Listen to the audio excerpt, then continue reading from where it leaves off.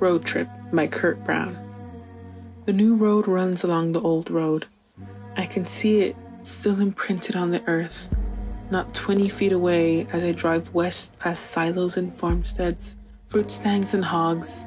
Once in Kansas, I stood in a field and watched the stars on the horizon revolve around my ankles.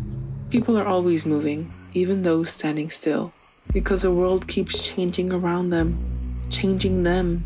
When will cities meet?